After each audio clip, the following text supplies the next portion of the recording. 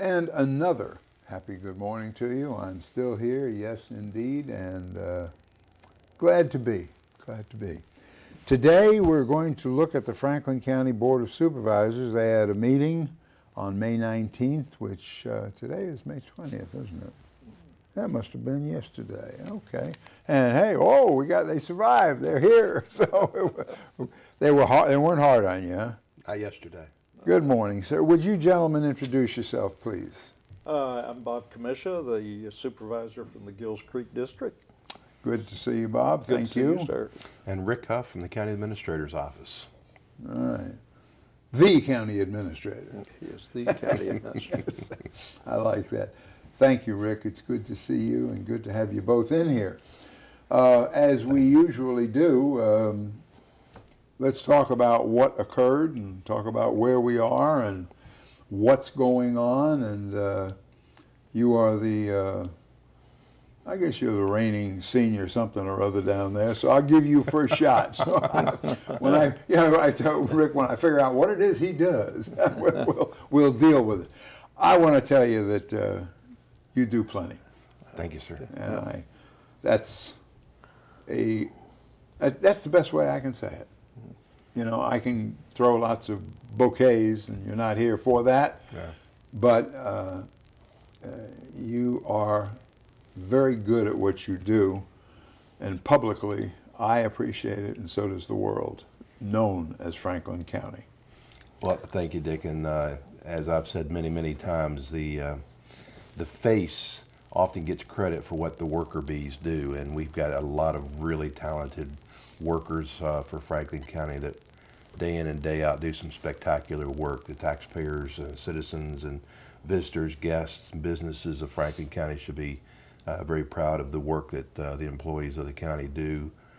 School division, county courts, from one end to the other. It's a great group of people, and I count it a pleasure to have had the opportunity to serve in this community.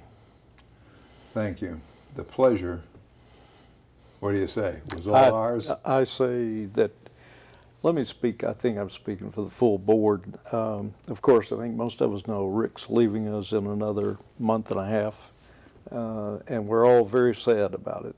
Rick has been for 24 years, 2 different times. He left us for a little bit there in between. He's been a real rock for this county.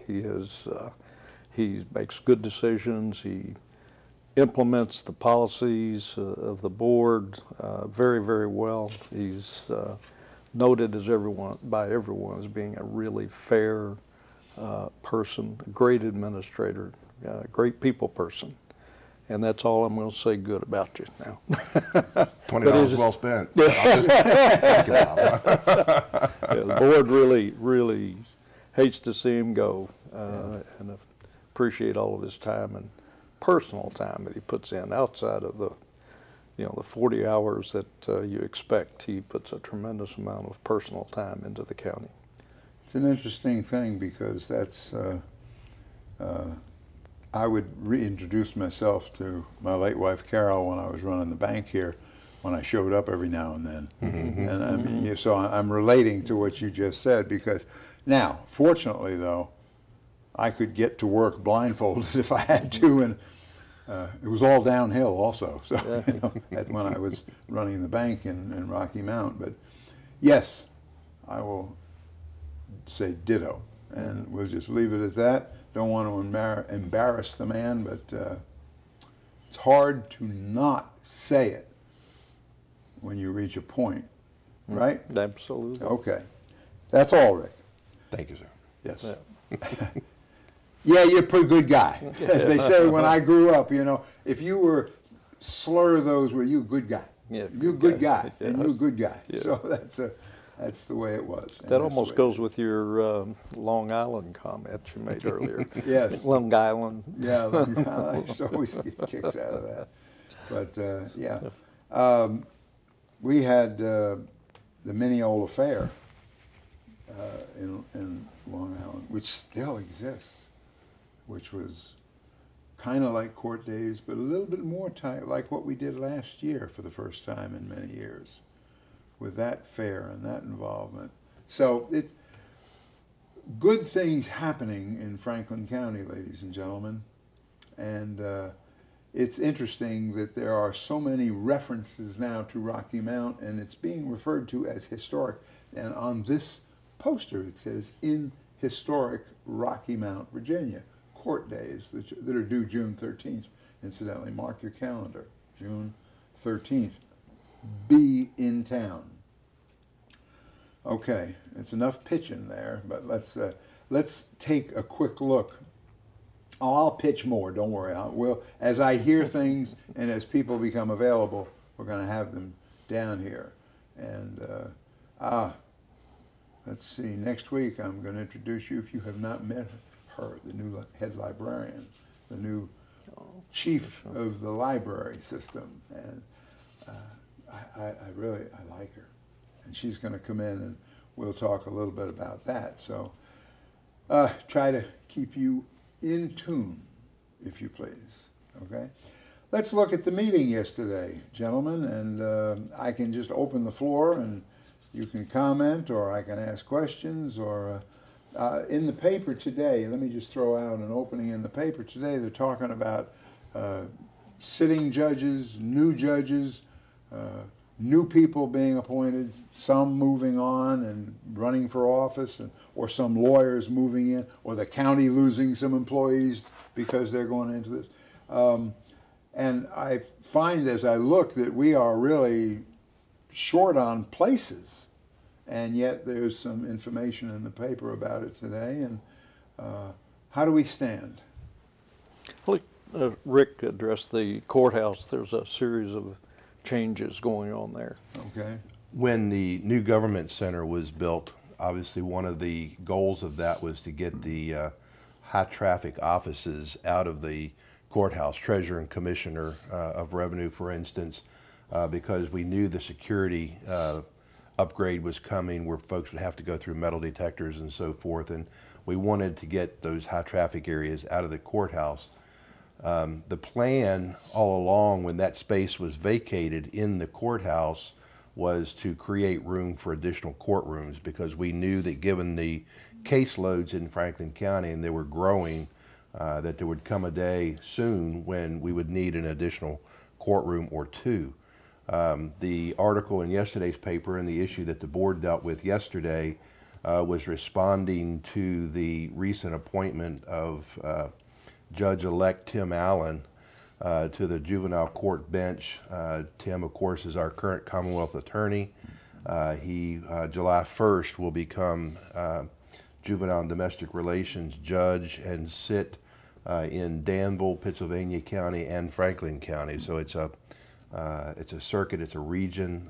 He will fill in and have court in all three jurisdictions, but given that our current juvenile judge, Judge Rice, occupies her courtroom 5 days a week on a full-time basis, we did not have additional courtroom space for Judge Allen to hold court. So the decision yesterday was to renovate the former Commissioner of Revenue space in the courthouse, which, as I said, is today vacant, and purposely so, awaiting some decisions on these court movements. And there will be a second courtroom developed in the former Commissioner of Revenue space. There'll be holding cells, waiting areas to separate the two parties in a domestic dispute while they're awaiting court, and try to create as safe an environment as possible for those people who need to access our court system. So the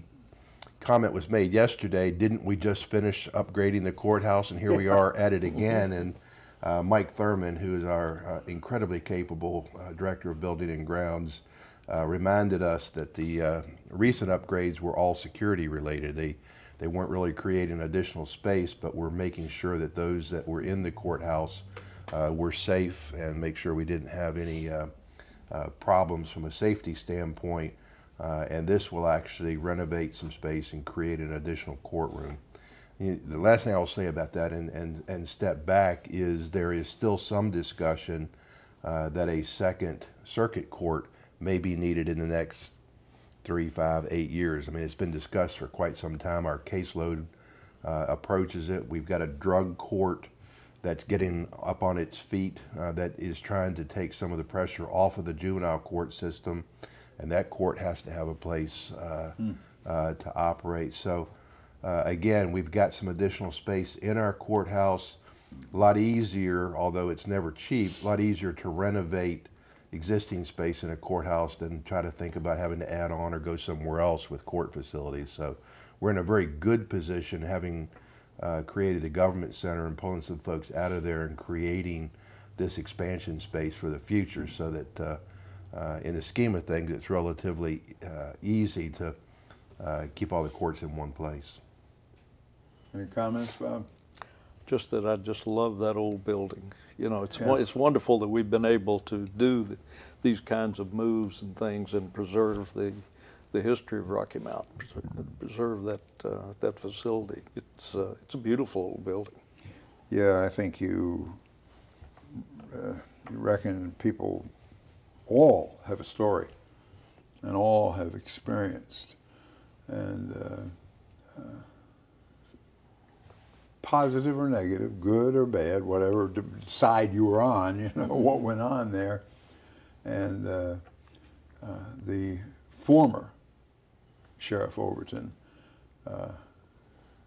was the leader in a few cases of taking care of business, and there were so many stories. It was very interesting, very interesting. Mm-hmm. And it's a grand, grand building. I mean, if you want to look at a courthouse, mm-hmm. there's one. Yeah. And I'm grateful that that was updated and made safe and made proper. There was a lot of hoorah about that, some of it negative, you know, where are we going to go, what are we going to do, but it's been handled beautifully, and I'm very thankful. Now, of course, as soon as we get that done, they say, "Hup, never mind." What, got another one? Yeah. But that's good. And you made comment about the building where your office is and the everything that goes on out there. That is, I don't know, what's the time, 5 minutes away? Mm-hmm. Yeah. But from the other courthouse. Mm-hmm. And that's a beautiful place. Plenty of parking, plenty of room for growth, you know, and things happening. So a lot of good things going on, and it's always interesting. The good things many times are led by some bad things, you know. But you have to respond to it. Yeah, absolutely. Right. Well said. What do you think? One of the other things I think that happened yesterday that's really good, we extended the lease for the Y. For, you know, we leased the Y some facilities, and it was they gave us a bit of an update on what they had been doing, mm-hmm. and it's really heartening to see the Y get on its feet again. It was having some rough times there for a while and still trying to shake off some of that, but they are really providing a tremendous number of services to the citizens of our county, and that's you know, to be commended.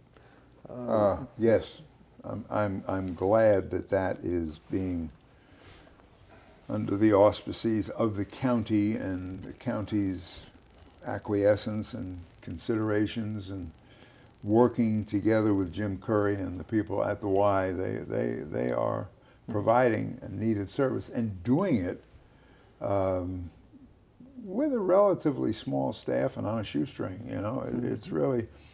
I think there's a great effort to try to watch the money that's spent, and of course there's never enough. Right.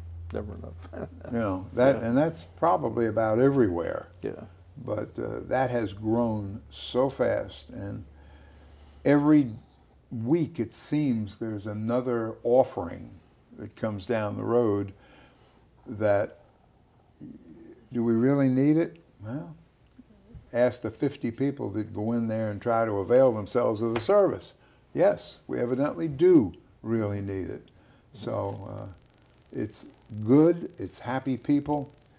You go in the Y, ladies and gentlemen, in their little lobby area there, and you go in there in the midst of what's happening on an average day.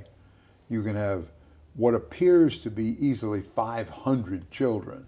Now, maybe it's not that many, but happy kids coming from school, learning to swim, participating, and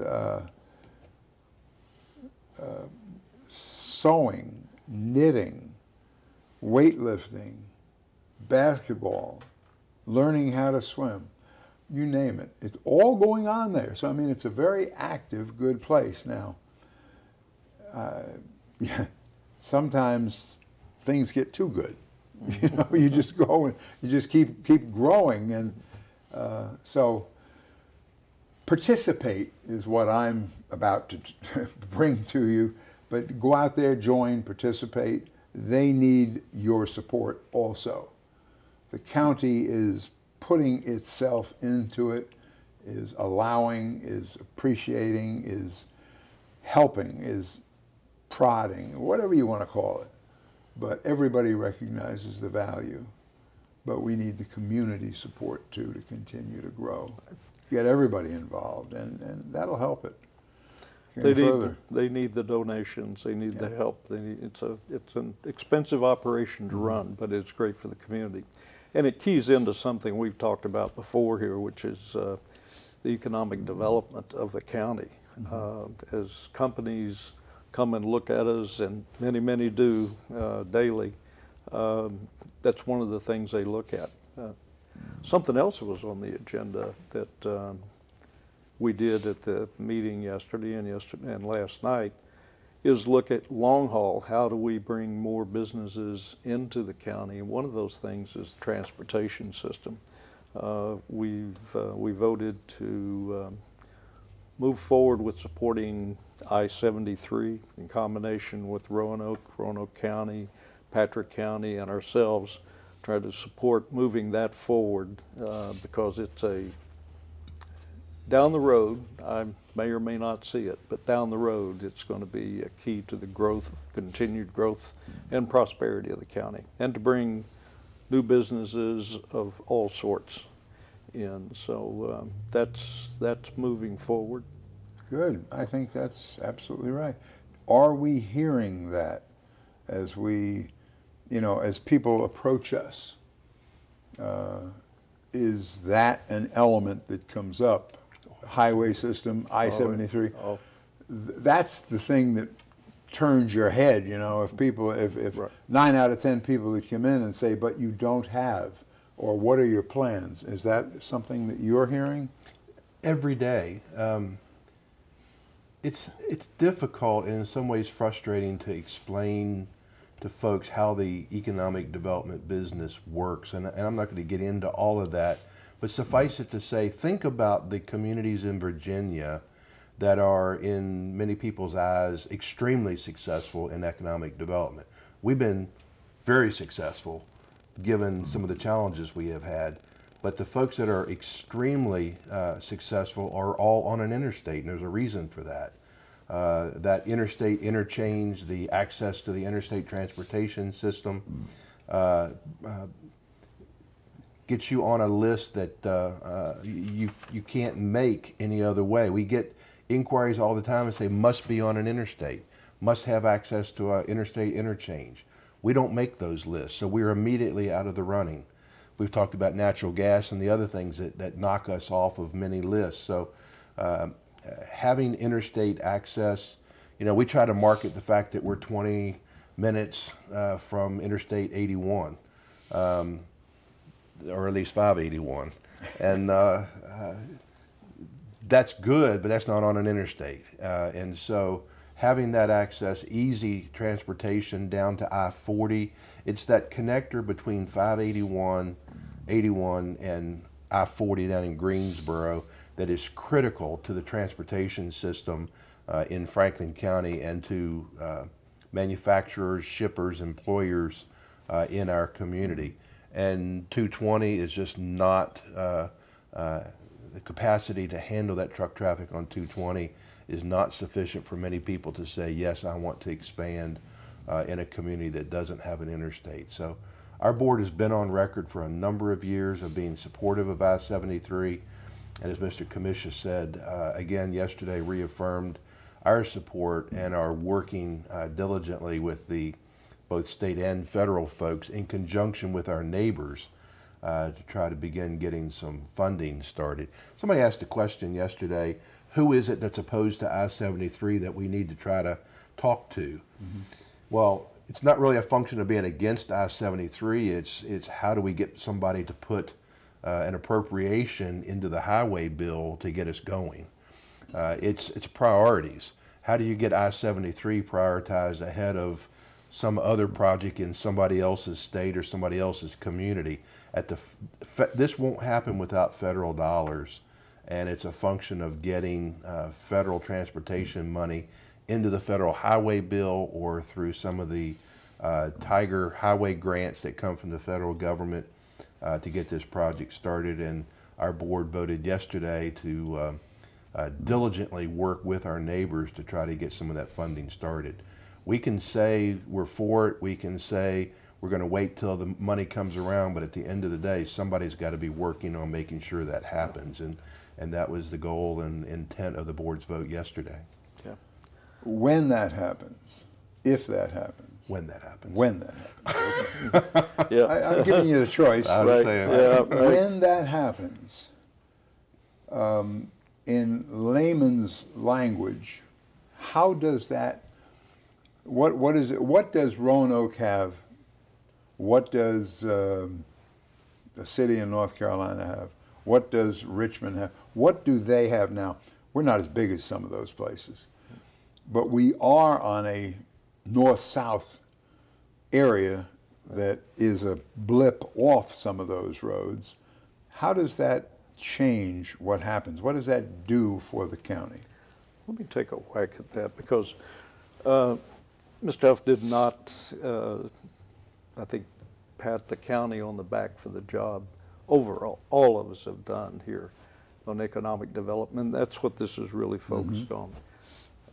Since 2011, we have added 355 high-paying jobs through economic development in this county. We, the county. Okay. Through economic development efforts through our offices. You've probably had Mike Burnett on here several times, our director of economic I can't keep track of him. I don't know what he's doing. He is a busy boy. He is a busy boy, and I'll tell you, we've done so well as a county that we're in the top 15% of the whole state for municipalities and counties that are under 100,000 in terms of 100,000 population. So when you look at places outside of the big cities, we're in the top 15% of the state. We weren't always there. No. Last year we finished up top 15%. And it's through a lot of things. It's through our county government working, but it's also because people want to come to this area. So even though we don't have that I-73, the people here are wonderful. The people, the area is one of the most beautiful places you'd ever want to live. We have a lot to offer to people to come. If we get a few more things like interstate system, some of the other things that we try to do, without taxing ourselves to death, people will come. And speaking of taxes, we are amongst the, I will call, developed counties in the state. Our financial advisors just advised us that we are second lowest amongst our peer counties. In other words, you don't have a real high unemployment rate. It's a place to do good business. It's a place operational. We're the second lowest around in the state. So we have a low tax rate. We all feel taxes are high, but we've been able to maintain low taxes and bring in industry because we have so much in this county. And we're trying to look forward, as Mr. Huff indicated, look forward to making sure that continues with hopefully we'll get that interstate system through. Does the, thank you, that folks pay attention. This is economics, at least two, but it's your place, your hometown, your county, and it's good to know. And if you have ideas, if you have connections or whatever, nobody wants to take away that which we revel in, the nature of having a court days, the nature of this place being the finest place on the face of the earth to live. Forget all the other things. Good place to be. Now, how do you continue that, and how do you get other folks down here? And this is what we're talking about. That causes some changes. And you have to do them right. And we have to trust the people that are running the county and that are doing that. They have been doing it superbly, just right. And but you have a constant effort on the part of other jurisdictions, and they don't say as many good things about us. They want the business, right? That's Very right. competitive. And extremely oh, competitive. you're so kind. What do they know? But in any event, but that's where it goes. Yes. So you have to keep your foot in the door. You have to keep talking it up. You have to keep dealing with it. And yet, that which you as a community love about your home and your hometown and your home county, you want to maintain. Now, it ain't easy. It's not. We've managed to pull it off. This court days coming up is a throwback, not to 5 or 10 or 20 years ago, but to many years ago. The fair that was set up for last year that came in, that was so successful, that's going to be back, that was such a positive. Well, I get things every day telling me what's going to happen. Yeah. People are on top of it. Right. Don't forget, one of my favorites, Antique Farm Days, 12th year this year. Father's Day weekend, June 19th, 2021. So all of these kinds of events, the fair, the court days, the Antique Farm Days, it just defines, if you will, us in our county. It really defines the Ferrum place. College. Ferrum, yeah. Yeah. Granddaughter graduated, and 250 graduates. It's an exciting place. Where are they from? There were about less than 30 were Franklin County. Ah, somebody's paying attention. Mm-hmm. Huh? Mm-hmm. And the people that run that place, I went up there, they honored some of the top graduates. Yeah, I'm not going to brag, but yeah, just in case you thought that was the case. But in any event, we went there and had dinner. It was dinner fit for a king. Mm-hmm. In the room with the big chandelier, mm-hmm. You know. You lose track of where you are. Ferrum? You know. But they do it right. Now, that's the one thing that I find, and Mr. Huff, that's a big credit to the way you have moved it. And I know you're relying on other people, and I know all that happens, but you have to have a driving force that kind of keeps you on the road. Fair enough? Absolutely. And that is happening at the college, too. And I didn't mind sitting in the sun, you know, to watch 250 graduates. Yeah. It was great. And that's the way people find Franklin County. And how many people that are here, we are a patriotic, hard-working, blue-collar, white-collar, whatever you want to say, area. And on one hand, want to brag about it, want to talk about it, but we don't want it to change. So maybe we better ease up a little bit. No, you can't do that, because then they're going to go somewhere else. That's an interesting concept. How do you do that when you have other people competing, other jurisdictions, other municipalities competing, and you don't want to lose the court day, the firm, the Blue Ridge. You don't want to lose that, Right. but yet you have to do something. That's a difficult move. If you don't do it, unfortunately, because costs just continue to rise, your taxes eventually would go up. So it's extremely important for our future that we bring in not an overpowering amount of other things and people, but we need to bring in as much as we can to offset those constant economic pressures that we have. Constant, boy, I'll tell you. It's a good word. Being a banker, you'd appreciate it. There's such a thing as Yeah. inflation and all of those things. That was the one thing that I was glad to be rid of. That part of it, you know. Yeah. The people part of banking was, gosh, Yeah. I to this day, you know, it's funny when D, of course, when I was a banker, most of the time they knew Carol, and now they know D. And to have somebody come up and say, hey, you didn't know him when he was doing this. Well, the fact is, we grew up together, so she did. She knew me when I was a scruffy kid, you know, so it's, if my math teachers ever heard that I was chairman of the board and president of a bank, they're probably all just turning over in their, you know what. So, but this is the nature of the community. And it's, we keep working.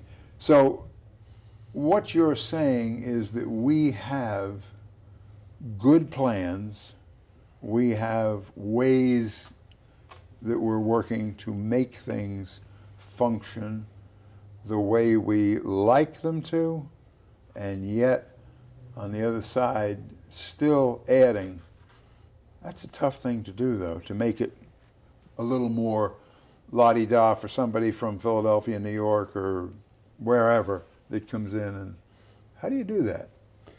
I'm sitting here thinking that it is rare that a meeting goes by that our board doesn't have a discussion about an economic development project that we're working on, one we're trying to work on, one we're trying to solicit.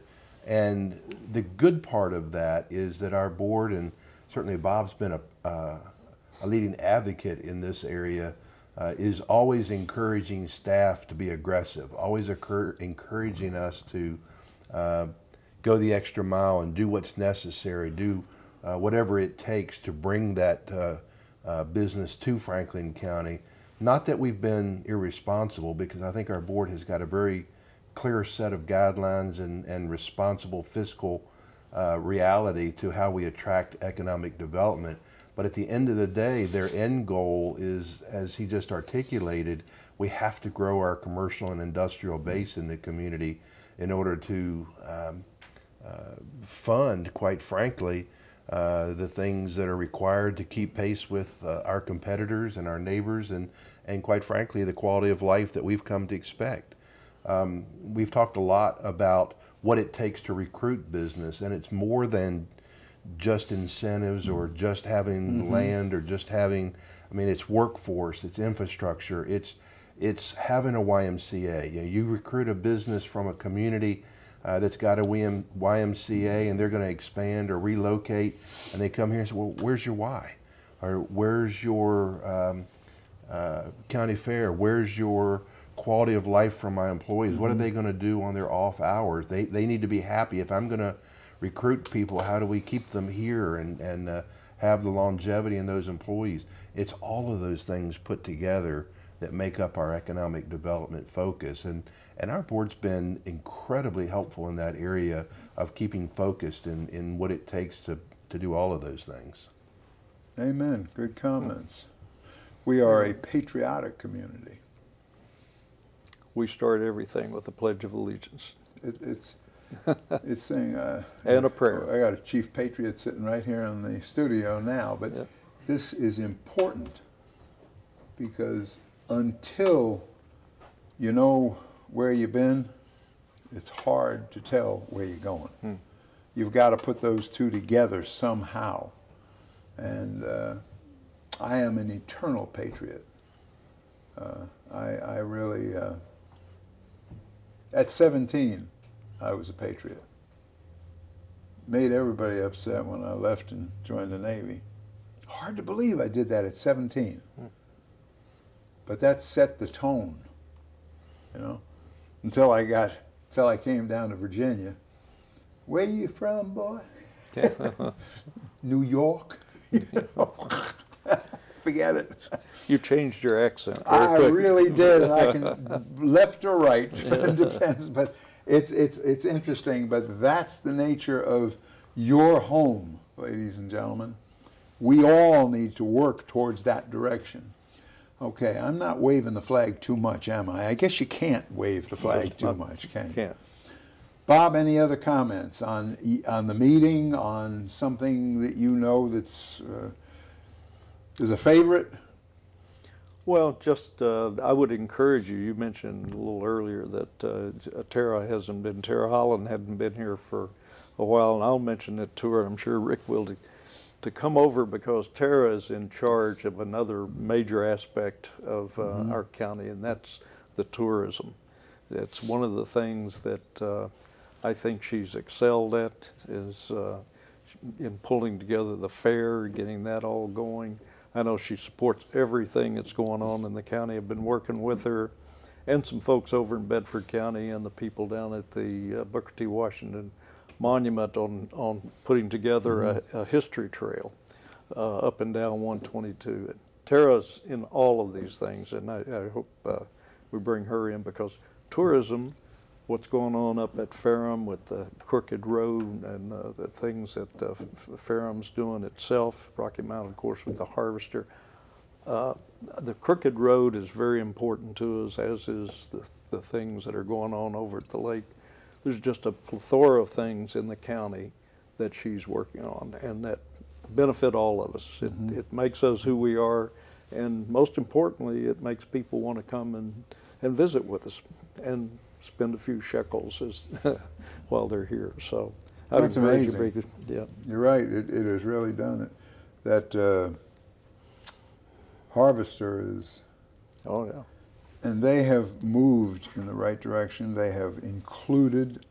They're not particular about only this. No. It's a little bit of everything. Right. And children, and from every aspect, it's really working, and we're seeing things happening downtown. I'm looking to see. It's kind of interesting. The facility, our courts facility. Are we talking about adding building outside, or are we changing within the framework of what's there? Renovating existing space. Renovating, okay, existing, all right. That's a grand building. And even if you can't figure out how to get in, it's whoa. Can't get in the way you used to. No, you got to walk around and keep knocking on doors until somebody answers one. Yeah. But yeah, and then to talk about the Y with its 2 locations and other things that go on outside those 2 areas. So, what is an appropriation for voting machine replacement? Now that says, it's what it says. Now, we have to spend money. And we need to get new voting machines because the other ones are out of date or broken, or we need more. All of the above. Or the state's told us we need more. Okay. All right, I just noticed that on there. Yeah. The state has basically said that we can no longer buy or replace the existing machines we have, because they want machines that have a printer attached to them, so that there is a trail of the votes. The electronic only voting machines have become suspect in some elections in other places, not here, but other places. And so statewide, there was a mandate to replace the existing machines. We tried to get out in front of it by setting aside some money over the last couple of years, and the Board of Elections sent us their final decision on which machines to go with. And they hope to be able to use them this fall as a sort of a trial run before the presidential election next year. The voter turnout certainly is expected to be heavier in a presidential year than other years, and so they wanted to try to get them in-house and get the training done for the election this fall, and then roll them out in a big way for the elections next year. So we're looking for that fast a turnaround. That's exactly right. And you know, again, $250,000 of local money mandated by the state. You've got to replace your machines, and the board had to come up to meet that mandate. And it's another one of those things that, in the scheme of doing business, took money away from all the other priorities that many of us would have liked to have seen funded. But you have to do those mandated things first. Very difficult sometimes, because you can be going down a road and all of a sudden. Let's take a break right now. We'll come back and conclude. All right? Sure. So get your gears set to summarize. Is that a fair word? And we have a gentleman in-house that's going to talk to us, and he is what I would call a patriot with a capital P. You'll see.